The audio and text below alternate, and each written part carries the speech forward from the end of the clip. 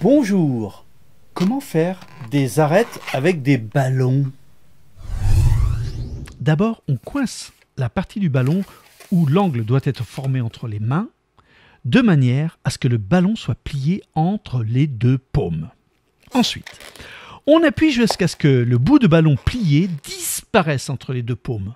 Des fois, on peut même entendre un petit pop. On laisse très doucement ressortir le pli du ballon entre les deux paumes en les ouvrant légèrement, et puis on relâche doucement le reste du ballon. Et voilà, ça suffit généralement pour faire un angle. Maintenant, si on veut affiner un angle pour qu'il soit encore plus pointu, on prend le ballon dans une main, de telle sorte que l'angle plié ressorte entre le pouce et l'index. On pince l'angle avec l'autre main jusqu'à ce qu'il ne reste presque plus d'air, mais juste un peu de latex entre les doigts. On effectue une rotation avec ce bout de latex coincé entre les doigts. On le relâche doucement pour que l'air y revienne graduellement, et puis on relâche le reste du ballon. Voilà.